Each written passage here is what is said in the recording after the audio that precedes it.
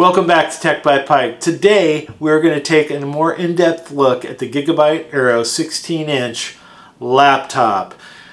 I unboxed this laptop a couple weeks ago and posted that video, and I referred to it as a gaming laptop, and I had a number of you correct me in saying this is a studio laptop and it's geared towards content creators. And I made a mistake there. I said gaming out of force of habit because that's what we typically review on this channel. But anyway, there you go. Not a gaming laptop. But we did play some games on this laptop for some FPS scores. So anyway, you'll see those. The specs on this laptop, we got a 12th gen i7 12700H processor. We got that RTX 3070 Ti, 8 gigabytes of GDDR6, max power at 105 watts, 16 gigabytes of DDR4 3200 hertz RAM. You can max that out, upgrade it up to 64 gigs, and then we got that beautiful 16-inch 4K UHD 3840 by 2400 Samsung Amoled display, 1 terabyte Gen 4 SSD. There's another slot in there for extra storage, Wi-Fi 6E, and then the chassis is made out of a CNC aluminum, which is pretty nice, although it scuffs really easily and it is a little bit of a fingerprint magnet. Anyway, we're going to go through some specs, we're going to go through some benchmarking, we're going to go through some gaming, some features of the laptop, and then I'm going to have some final thoughts at the end. Let's get into it.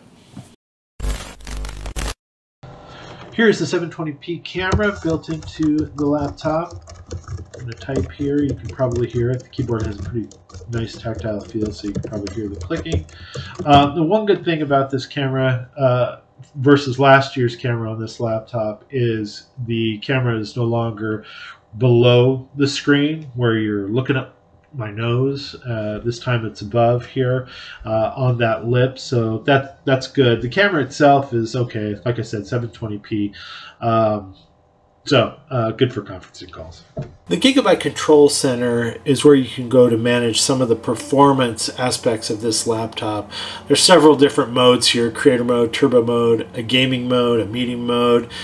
And then under the dashboard here, you can monitor CPU utilization and temps, memory and GPU as well, storage, battery, and then you have a fan control here, and there's a number of different selections: power, eco, normal, and turbo. You also have RGB fusion, and I think you can control the backlighting of the keyboard, but there's only one color, and that's the white color there. And then you have a recovery tab, and this is where you can go to get some updates for your laptop. We did some testing with our Spider X Pro on this screen, and we got 100% of sRGB, 97% of Adobe RGB, and 99% of P3. This laptop comes with the 12th gen i7 12700H, 14 cores, 20 threads, and our Cinemage R23 scores. The multi-core score was 13,319 points, and our CPU single core score was 1,815. So we did a little benchmarking using some synthetic benchmarks out of 3D Mark, and we worked with TimeSpy, Firestrike, storage, and a CPU. Starting with our TimeSpy score, we got a graphics score of 9,184, CPU score of 10,725 with an overall score of 9,386, and that is below average compared to online scores. Our Firestrike score, graphics score, was 23,472, physics score 25,997, and a combined score of 2706. Our online score was 20,822, but it looks like we weren't able to get average or best out of that. And then here is our storage benchmark score, 2,655. And then we've got our CPU profile here that talks a little bit about max threads and one thread. And then it's got some monitoring there that you can take a look at more in detail. We leveraged user benchmark, and to reiterate, this is not a gaming laptop, but here's some of the stats around performance that we got from user benchmark on this laptop. And you can slow this video down if you want to look at some of these stats in more detail.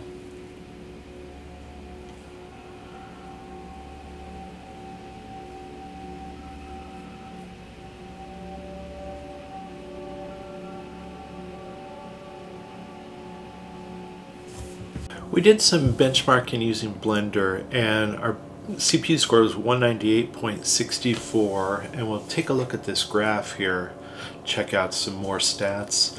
We also used Blender for a GPU score of 3007.05, and here's some additional stats using that benchmark.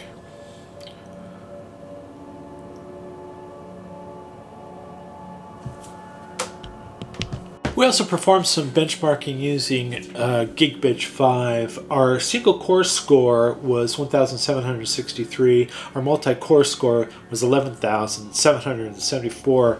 And if we scroll down here, we can get some more details. And you can definitely slow up this video. Our Gigabyte 5 OpenCL score was 11,1880. And if we scroll down here, we'll get some more stats details. So we played some of our favorite games, starting out with Star Wars Battlefront 2, where we were getting 90 to 110 FPS on average. And these games that I'm about to list were all on high settings, and the laptop was also set to high. Destiny 2, we were getting 60 FPS on average. Cyberpunk 2077, it was just barely playable at 20 to 24 FPS on average. And then God of War was just on the cusp there with 35 to 38 FPS on average. So we're going to test the fan noise now, and we're using Cyberpunk 2077. They have an internal benchmarking tool, and we're going to turn on our noise tester here.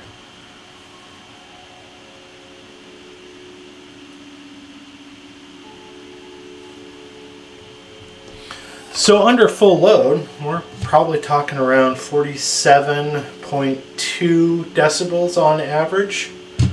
We're going to test the laptop under heavy load.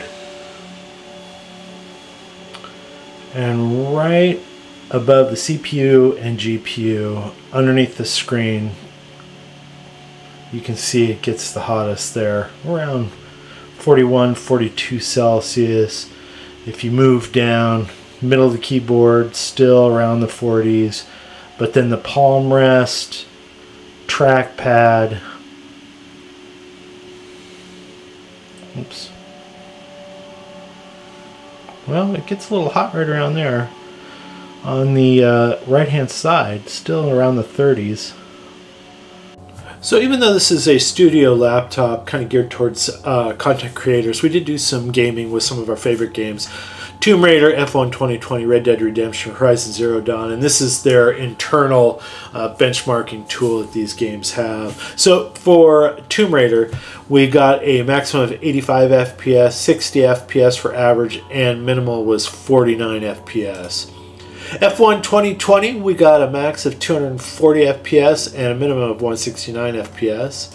Red Dead Redemption, we got 62 FPS max, and then minimum was 31 FPS. And then Horizon Zero Dawn, max of 78 FPS and minimum of 49. The Gigabyte Aero 16-inch laptop. Lots to like about this unit. In my opinion, the star of the show is the screen. Absolutely gorgeous, stunning display. Loved working with it, really. Other things that I liked about it was the keyboard. It had nice travel and good return. The trackpad itself was nice and smooth, and so that was great. The camera was pretty decent. Lots of opportunity for upgrading on this particular laptop, so that gets a thumbs up. And then the aluminum CNC chassis, very durable. The only thing, it's a little bit of a fingerprint magnet, so keep that in mind. Speakers were pretty decent, I think above average in my opinion. And then the fans got loud while gaming, but while doing some productivity work, they didn't really kick in all that much. A little bit while doing some video editing, but not that bad. So there you go. The only thing I didn't like about this laptop is the I/O. The I/O on this laptop physically was the 3 USB-C ports and then the earphone jack.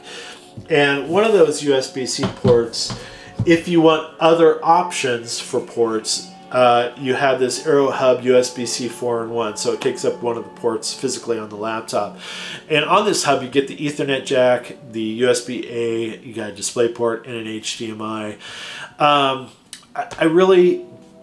These things get lost, and for me anyway, I lose these. They get lost in a bag, I leave them somewhere, and I'm never able to find it. They, you know, grow legs and walk away.